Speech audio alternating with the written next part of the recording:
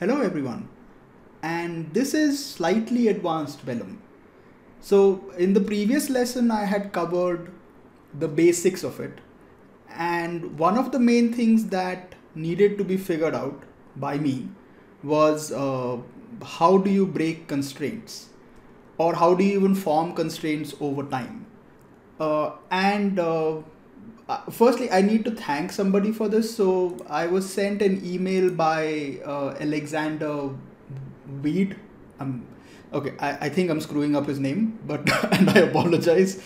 But he sent me a file which was essentially how to animate constraints or breaking of constraints over time. And then he also sent me this other file by Tim Van Helsdingen, and which was essentially about how to use attributes to break constraints over time. So essentially doing like an attribute transfer.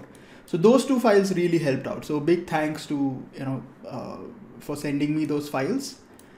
And what we're going to cover is we're going to cover about 4 different topics. So we'll cover how to break constraints by a simple animation.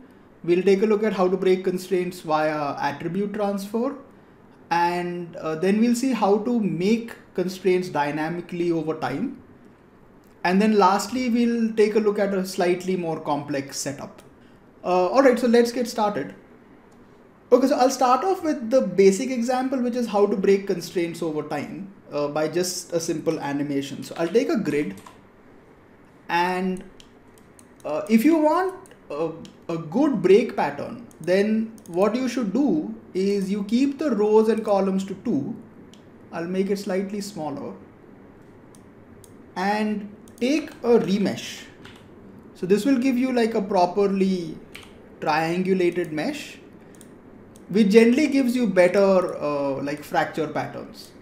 Okay, and then I'm going to select like the corner points as pins. So I'll press 2 and I'll select 1 and 2 over here, and we'll do a group, and I'll call it pins.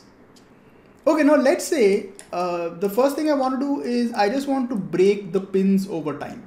Okay, so we'll start off with that and then we'll do more complex stuff. So I'm going to take a cloth solver. Sorry, I'm going to take the configure cloth first of all, and we'll just configure this to cloth. And the one thing is you can set up pins within this itself. Like you do get an option here which is called pin points, or you can take a separate vellum constraint and set up pins over there. Like either ways is fine. Like I can take another constraint option. So I can take vellum constraint and just connect like 1 and 2. And this one I can say the group type should be points, and we're going to change this to pin to target. Okay, and then I can just select pins. So you can see like it generated like these 2 small blue dots which denotes your pins. And then I can just take the vellum solver, and this should work. So if I just press play, we should get a simple cloth animation. Yeah, okay, hold on a second. Yeah, this is like a viewport issue. Like, so if I just change the parameters once, it goes away.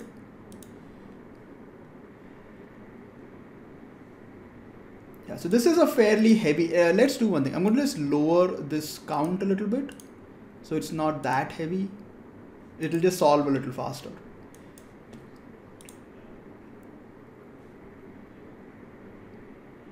Okay, so we have that.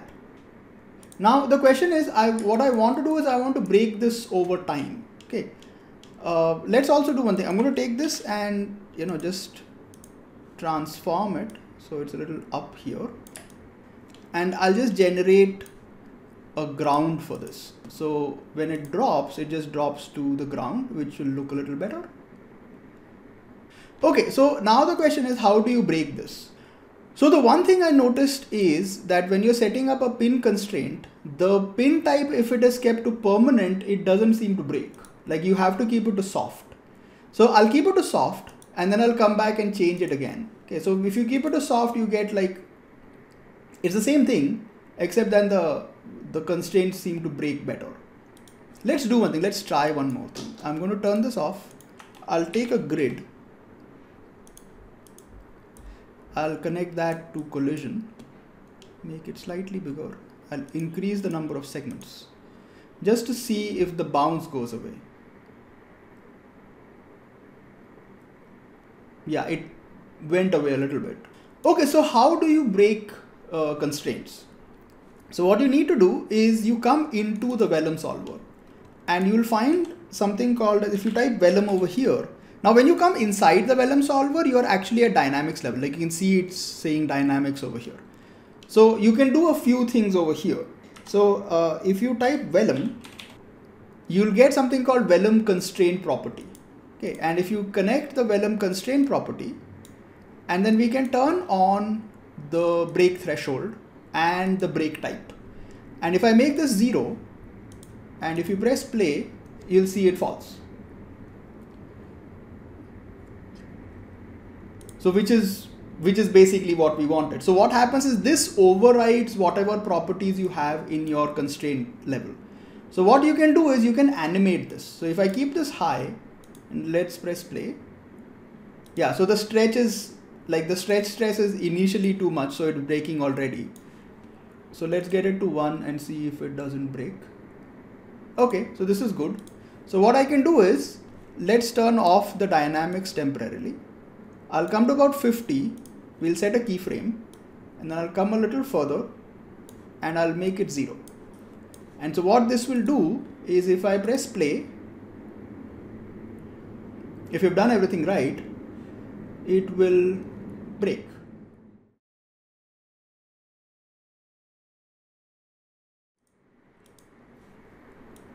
So yeah, so let's say if you also put in like a sphere or something in there for collision, let's try something. Let's take a pig head and we'll just add that in. Yeah, so I'll just take a transform. Just move it up here. Yeah, and then we can merge these together.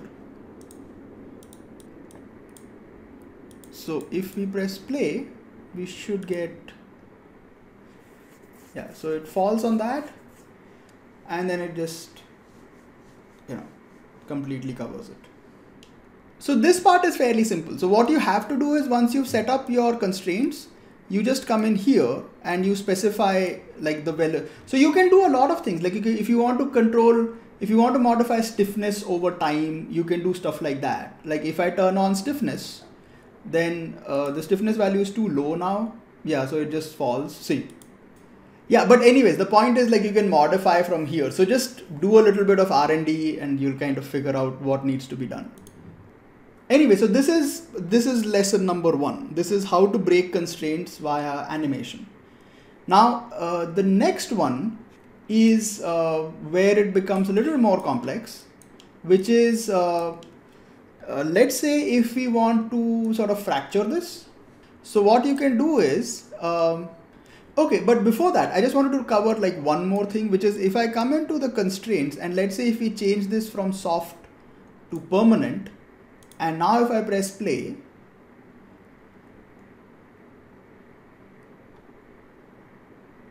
then you can see nothing happens. It doesn't break. Okay, so as I had said, like you have to keep it to soft. Like even if you keep it to stopped, it doesn't break. So if you want pins to break, you have to keep them to soft. See, nothing happens. Okay, so I'm going to keep it to permanent right now. What we'll do instead is after the remesh, I'm going to take an edge fracture. Okay, so I'm going to take an edge fracture and I'm going to break this. So let's break this. I'll say show geometry and primitives. Yeah, okay. So we have this. And then if we press play right now, I should basically get, that happening. So what we'll do is we're going to take another vellum constraint and we're going to create, it'll try to connect this is also fine. Like if this last point is meant for collision anyways, so even if this comes in here and that flows in, that's okay as well. Okay, so I'm going to take the vellum constraint and we're going to change this to stitches. Okay, and we're going to use points and take new points, not origin points. Now the better thing to use is the weld option, because what happens with the stitch is like if I press play now, this will actually get animated. Okay, like there's a good chance this will break. Yeah, see, there you go. So because that value is still in there, it breaks, you know, this as well, because it will break anything that is breakable. So what you can do is, like, the stitch seemed to work fairly good this time around. But you can also use weld points, because weld points does it a little bit better. Okay, like if you look at weld points,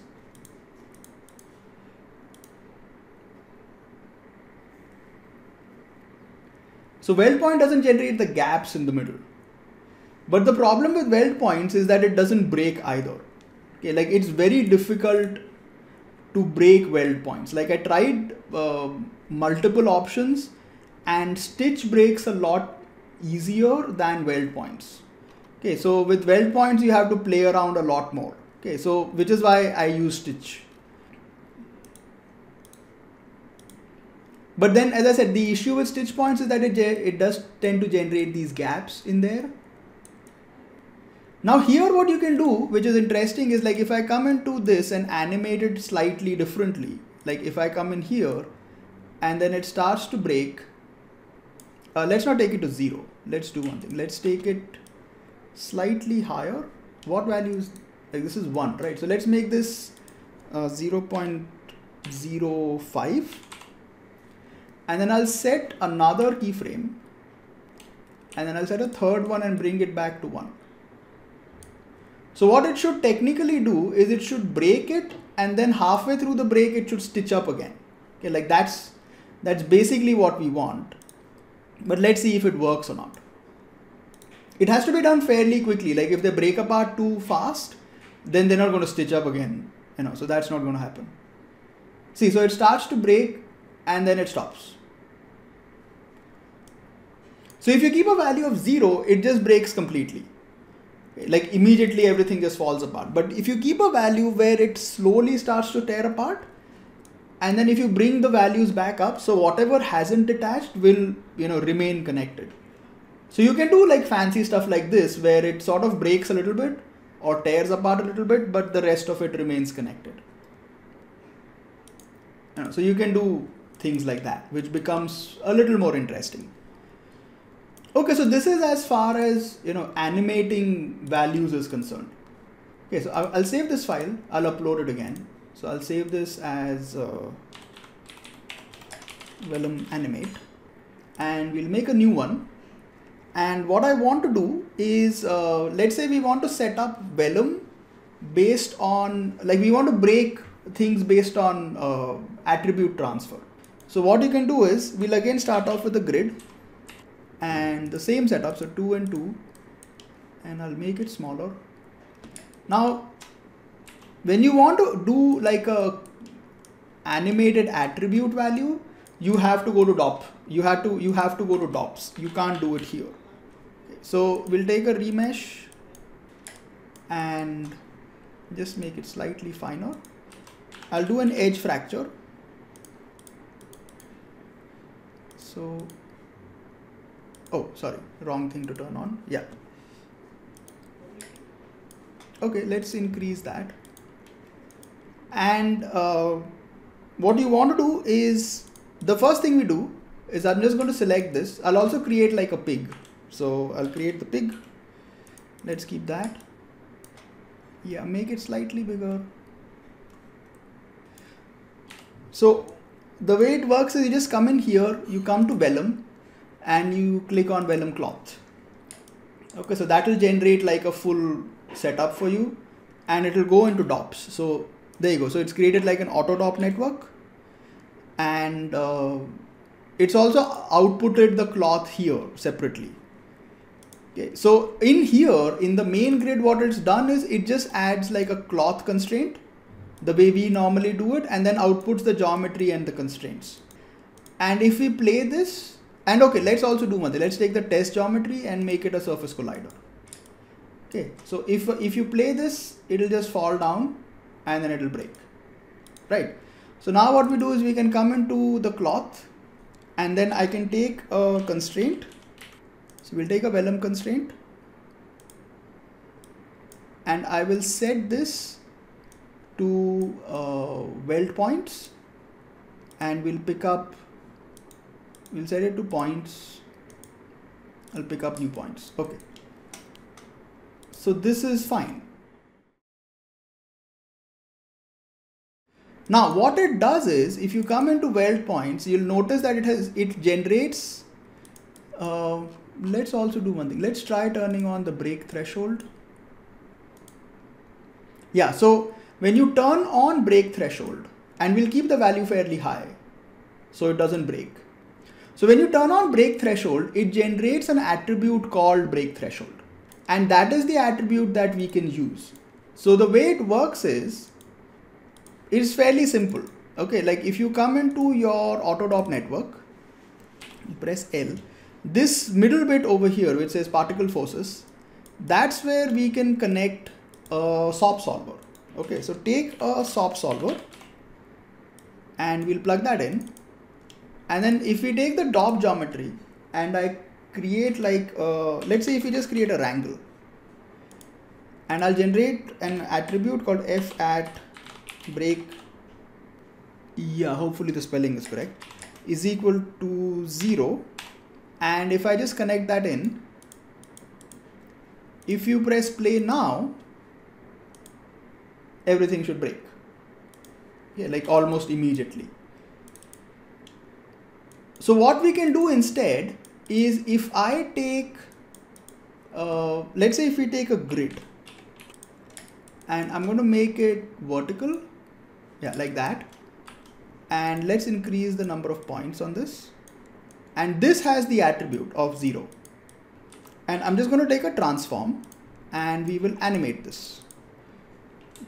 So all it has to do is, let me turn off the dynamics.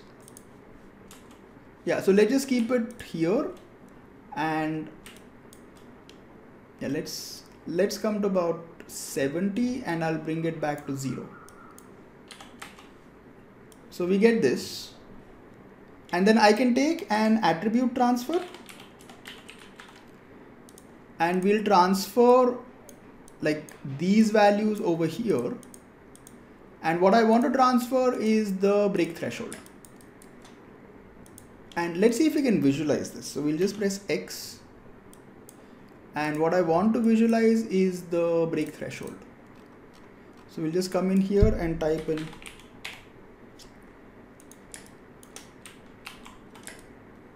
yeah, you can see the whole thing coming in. See, like when you see, there you go, you can see that little line sort of. So that's what is going to break the whole thing for me. And if I do this, if I've done this right, and if I come up and press play, then after it falls, when that value goes through, you might get, see, there you go. It's very slight right now, but you're getting that break happening. So if we press play, you'll see when that starts to go through, you can see the wave kind of passing through it and everything kind of breaks. But the value is too, like, it needs to bleed out more. Okay, so let's just take this and increase it, or like, you know, blend it out a little bit more. So if you press play now, it should be better. Yeah, there you go.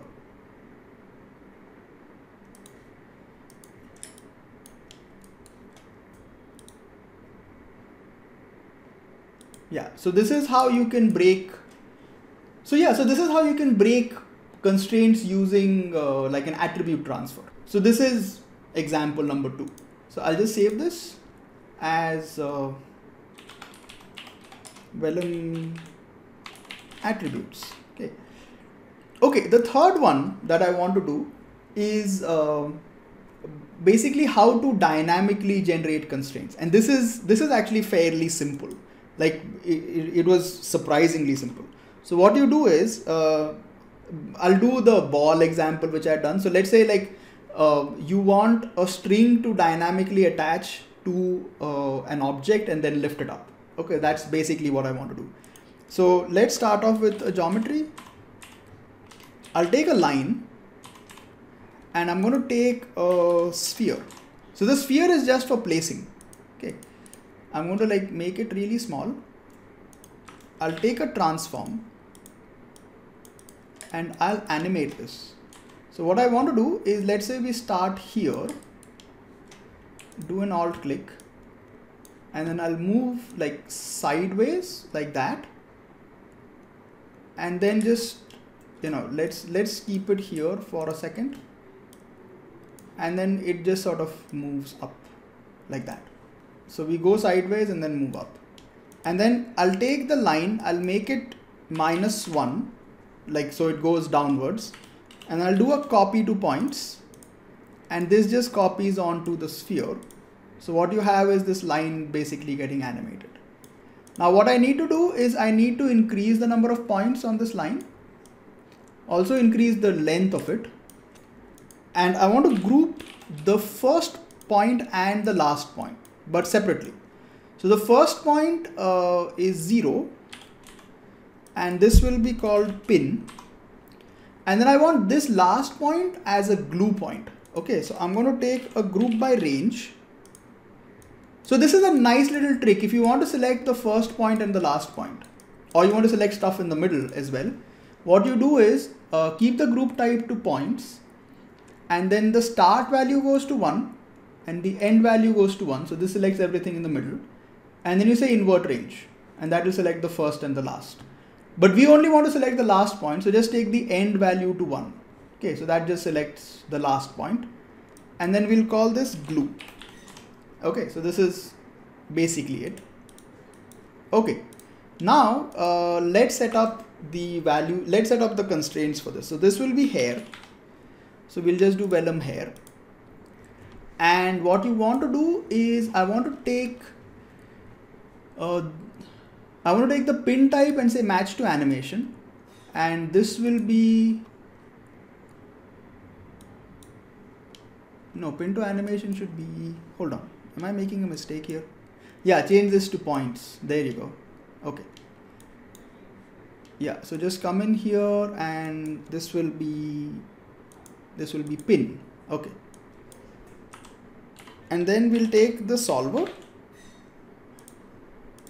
Okay. And let's connect this and press play once to see what we're getting. Okay, so I'll take this, I'll press play. Okay, like, good God, man, every single time. Yeah, okay, fine.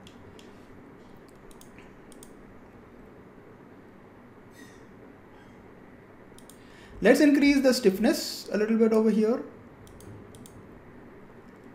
And let's increase the damping ratio for the bend values. So what I realize is the more number of points you have, the more difficult it becomes to control. So what you want to do is like play with lesser points and then resample it later. Okay, so like let's increase this. I think the stiffness should help.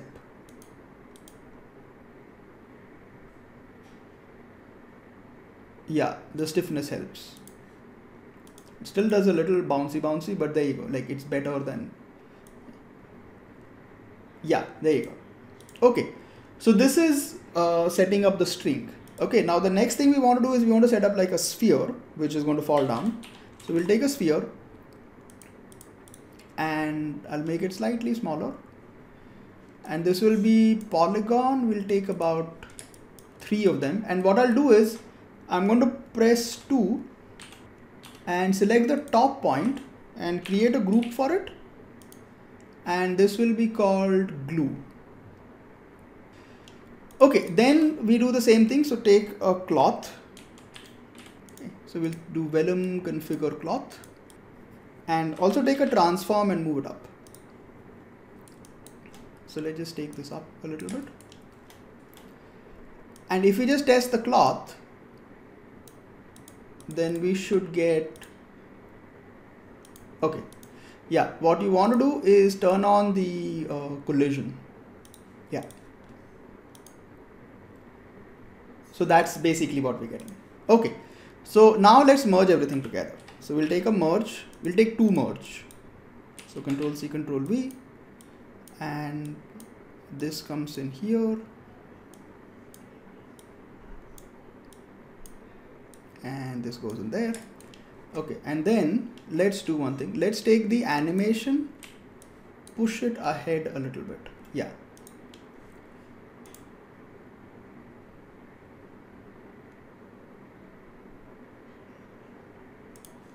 And let's do one more thing. I'm going to take a transform and just sort of move the whole thing up a little bit. Okay.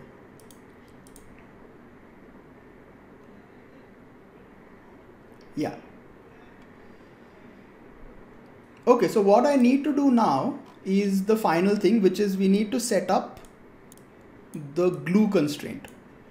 So the way that works is we're going to set it up inside the solver, because what it allows us to do is inside the solver we can dynamically set up constraints over time. Okay, so you don't need to do too much. Just come in here and take a vellum constraint. And on top of it, you'll have an option which says on creation frame, or each substep. And you'll notice that this option is missing here at SOP level. Like at SOP level, you don't get that. Okay, because SOP doesn't allow you to do stuff dynamically. So you just say on each frame, and we'll plug this in, and we'll set this to glue. And the group type is points, and we want to select glue. So this has a glue point and that has a glue point. So which is what we want. And then I'll just increase the search distance so they both get like a little bit of time to search. And then hopefully if I've done everything right, see, there you go. Okay. Like the search distance was a bit too much, but it picked it up. Okay. Now, one thing that you can do is if you don't want this to sort of remain compressed, is I can come into the cloth and I can lower the stiffness down to like 1000. So what this will do is it sort of, when it picks it up, it kind of it doesn't remain like that. Okay, hold on. Let's try to go lower. Let's try 100. Whoa, okay. Oh, yeah, it still caught it. But there you go. Yeah, so you can try different things, but I don't think that's working. Let's increase the damping ratio. Okay. So yeah, so you can sort of like play around with the values and get like different results. Yeah, see, so now it's sort of returning back to shape a little bit. It doesn't remain as compressed. Yeah, so but what I think what we need to do is we need to come into the glue and like lower the search distance so that it doesn't like pick it up from just anywhere. Yeah, there you go. Now it picked it up exactly from that point. Yeah, and see, now it sort of came back to shape.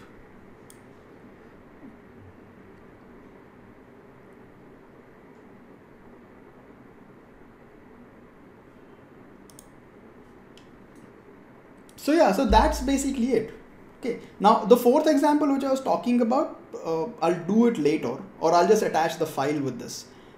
This is a fairly long video anyways. I think this will be about 30 minutes. So I don't want to stretch it out too much.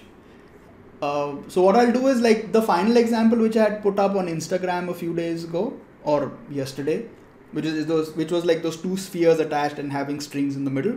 I'll put up the file for that, and maybe later on, because there are a few more things I still need to figure out, which is I still haven't figured out how to get a continuous emission coming into vellum. Like if you're doing like a particle emission and that needs to convert to grains continuously, I can't seem to figure out how to do that. Like that's one issue. And I also want to try something more complex with cloth. So I want to take something like from Marvelous Designer, like something that's more heavy duty, and then try and put that on a character and see how well it simulates, because that would be a good enough example to see what vellum can actually do. Like the basic stuff of like a cloth falling on something is silly.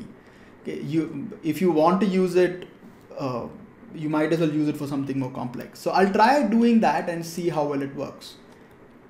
But anyways, like the basic stuff is fairly simple, and you can do most of it at SOP level. Just the attribute transfer stuff needs to be done through DOPS. So you can't, like, that stuff needs to be done there.